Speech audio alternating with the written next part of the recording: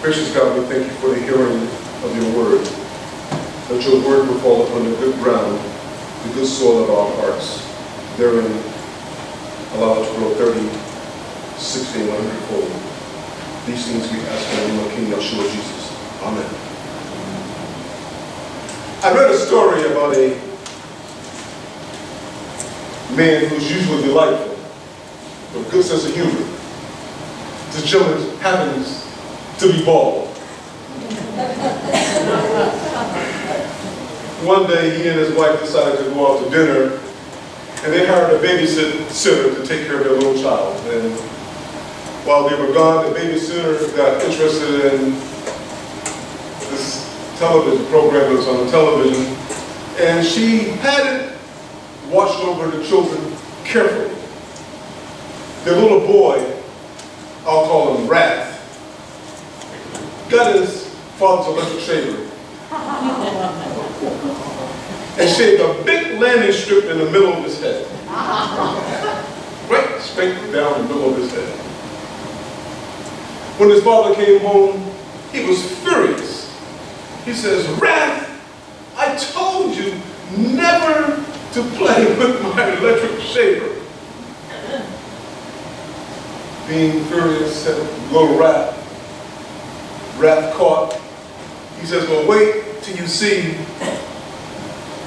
what happened to the little sister." The husband and mother are now horrified. Run into the room, and poor little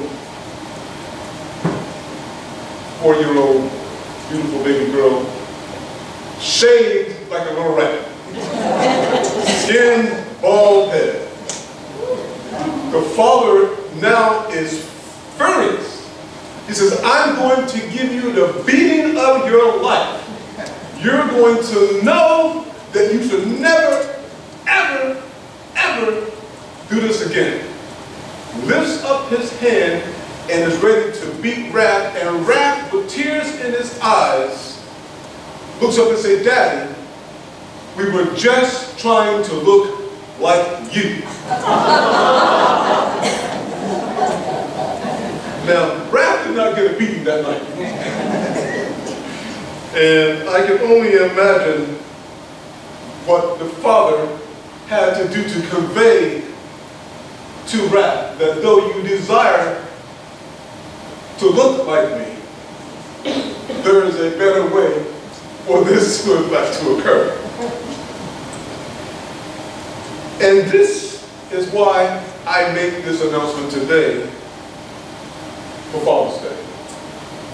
That we celebrate the male's contribution to the Christian family. And this day, families and joint units are an endangered species. But we need to affirm those men, whether they're biological fathers or not, that there is value of being good fathers. There is value to being good dads.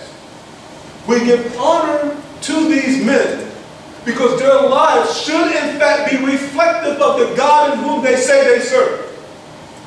Their lives should so much exude the presence of God that when we see them, when we talk with them, when we hear from them, we will hear the God that's in them coming out of them. There is a high responsibility on them. Those who know me know this. I give them no slack. I don't want to hear it. That's the last one you want to talk to about what a man should in fact be doing. And it's dangerous when a man does not do what he should do. But that's another story. Today, as we seek to identify with fathers, we need to know the fact that our life and how we live it is reflective of what we say we believe. Consider the fact that when we come to church and we worship and we pray, but the God in whom we pray to, the Christ in what we worship, is not physically sitting in here with us. So we say, hey man, you can't say Christ is not here. Christ is here. Christ is in our hearts. Okay. Beautiful. But if Christ was sitting right there, would we act and do and talk and be and say all the things we say, be, do, talk, and act if Christ was sitting right there? So there seems to be the fact that though we know Christ is in our heart, though we know God is in heaven, the fact is that because he's not physically sitting there with us, we do not represent that in the fullness of our expressions. For if God was sitting right there with us physically, I guarantee you, we will walk right, we will talk right, we will act right, we will do right. We will say the things we need to be saying as Christian men and women. We will do the things we should be doing as Christian men and women. We will love each other unconditionally. We will have issues of disagreement, but we'll be able to walk in harmony because we will walk in harmony because we know God will be looking at how we are doing what we are doing. So men, I encourage you to step up. I encourage you to tighten your belts up. I encourage you to walk in your faith. Your faith tells you what you should do as men. I challenge you to step into it. Let your children see the very God in you, in your life, in your lived existence. And for those of us who don't have children, we are not immune from this either. Because my life needs to be reflective of the Christ in whom I say that I serve. A young father tried to hush his antsy little girl one day who was stomping around the church sanctuary on a weekday afternoon. Please be quiet, he tells her. You're in God's house. Well, little Susie pushes open the sanctuary door, peeks her head in. He said, don't worry, Daddy. God ain't home today. Now, many people would say Susie should have got. I say no.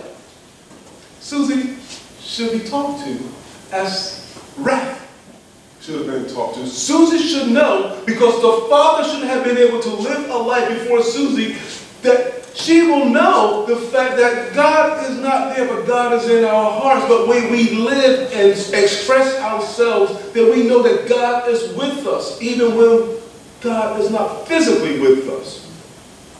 The Bible tells us in Matthew 18 and 20, for where there are 2 or 3 gathered in my name, I am there amongst them. So God is with us, even now. God is here. The implications of this is huge. Because if God is with us, then our lives should reflect that God is with us. We should not have any concerns about living our lives as Christian men and women. Lee Salk, a well-known psychiatrist in his day, wrote a book titled My Father, My Son. In that book, he interviewed rings and rings and rings and rings of men. And the glaring point that came out the most was that these men said, I wish my dad would have expressed more of how he loves me. How I would have felt the embrace of my dad, a loving, tender father. Does not decrease from your masculinity to show love, men. Does not make you lesser because you are expressing love and gentleness. It doesn't diminish you as a person. What it does, it strengthens you as a person. It strengthens you because you can balance your responsibilities with a heart full of love. Because God is love. The reflection of what the child sees in you should be the reflection of what they see as you are expressing the love that God has put in you. God is love. How dare we, and this is all of us, not just men, how dare we live our lives that it does not reflect the love that God has in us. It should compel us. Lee Salk says that during the interview, not one of the men said that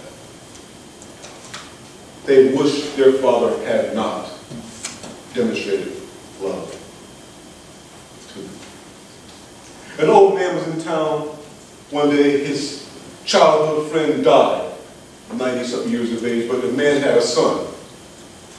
He goes back to the neighborhood and he walks up to the place where the son is still living in the old house. The old man knocks on the door, and the man's son comes to the door and he said, "Hi, son. I used to know your father, and I'm looking at you, and I wanted to see if I can see any of your father in you." This is the message that I leave for you men today. When your children look at you, what do they see? Do they see the God that should be in you, because God is love? Do you see the fact that if God is love, then we should express love as well? So when our children want to see the attributes of God, they should see you living the life as men of God. And as you live the life as men of God, you will be expressing the love of God. Grace and peace, y'all.